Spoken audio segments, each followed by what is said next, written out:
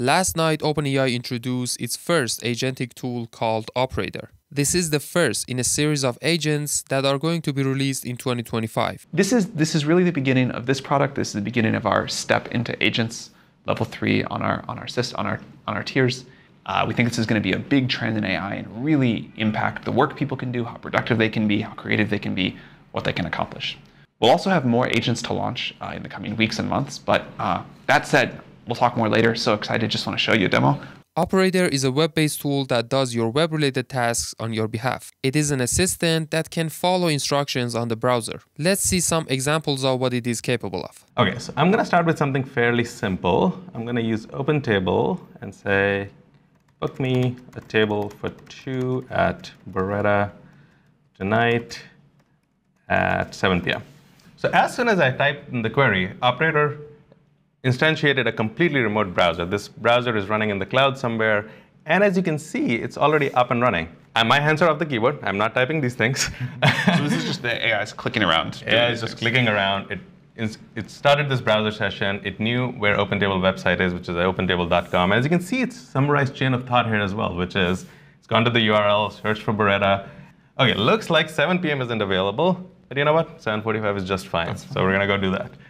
So in this case, Operator came back, and this is a really good example of task delegation where Operator needs help or needs assistance or just wants to ask you something. It'll just come back and you answer that query. So in practice, you wouldn't have had to watch this. You could have just let it go off while you're doing other things. Then it would come back and say, hey, I can't do 7:45. Totally. Yeah, great. And we're starting with a web app. You'll get notifications, etc. When Operator moves into mobile, you'll get mobile notifications, much like interactions we do with general apps.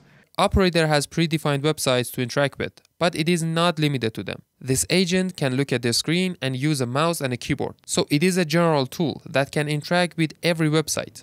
But it is optimized and works best with OpenAI partners listed down below. We have also collaborated with various brands like OpenTable, AllRecipes, StubHub, Uber, Thumbtack, DoorDash, eBay, Target, to make sure Operator really works well on these websites. But also, we think users will find Operator very valuable in interacting with these platforms. It seems to be very accurate with its clicks, but probably it struggles with more dynamic designs. OK, so it creates the next subplan, which is adding eggs and searching for spinach. So it's probably going to search for spinach now. OK, so it clicks on the search bar right there. It types in spinach. So this loop of taking actions, grabbing screenshots, and creating new subplans, it just keeps going on until Operator decides that it's done with the task, and then it goes back to you.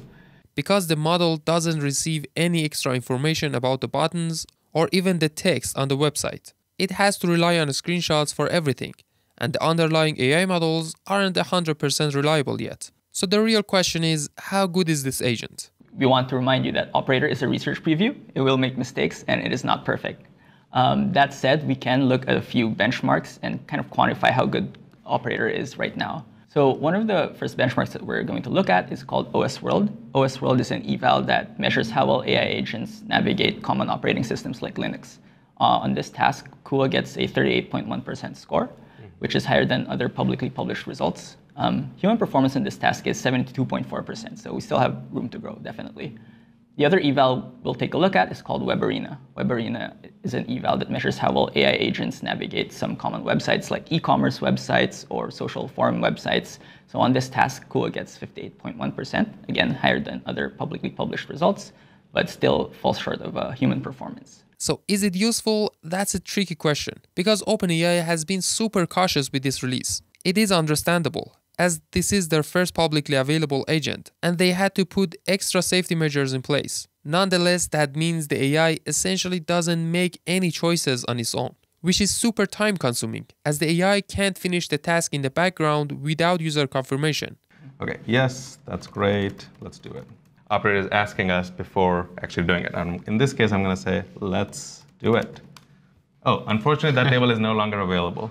Let's do it 15. OK. And if the user is supposed to wait around, the AI isn't as fast as an average human. So it is hard to find any meaningfully impactful use case for now.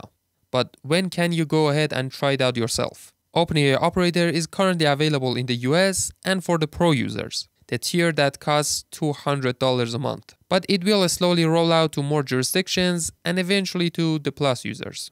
What does this mean for OpenAI? Are they far ahead of every other AI lab? This feature is similar to Anthropic's computer use, which was introduced last year, and that was a more general approach, as the OpenAI operator is limited to the browser, but Anthropic's computer use would perform any task using a mouse and a keyboard and only receiving screenshots. This announcement further demonstrates OpenAI's unique strategy on their path to AGI. Google already has 3 agentic tools: Projects Astra, Mariner, and Jules, and Anthropic has computer use API, but they are not as focused on building a polished product out of their research projects. As we have seen with AI models like VO2 against Sora, OpenAI is taking the approach that any interesting research project should turn into a product available to average internet users. Okay, so what I can do at this point, and I'm going to just click this button called Take Control. At any point in time, a user should be able to take control and give operator instructions or tell a little bit more, guide a little bit more, etc. When you take over, it's very much just like a session with your local browser. It's completely private, operator cannot see. And this is part of the reasons why I have to tell operator, or you don't really have to, it can look at the last screenshot and try to guess it, but it's really good. It's sort of like if you and I were working together, I went off and did something, and I come back like, Ray, I completely messed it up. Can you fix this? Gonna have to tell you that. So in this case, I'm gonna tell operator, hey, go ahead. And now I'm passing back the control to operator. But other labs are more focused on the AI layer and are trying to delegate the application layer to their API users. So far, it's been a winning bet for OpenAI, as they have built by far the most successful AI brand and product, ChatGPT. But that comes at the cost of pouring resources to polish products while others focus on the core technology. This year, as Greg Brogman, the co-founder of OpenAI, has said, is the year of agents for OpenAI, and they are going to ship at least a couple of more automation tools. Overall, 2025 seems to be a very exciting year for AI, and if you want to receive regular updates, don't forget to hit the sub button. My name is Purya, and we discuss emerging technologies here. Hope you liked the video and have a great day.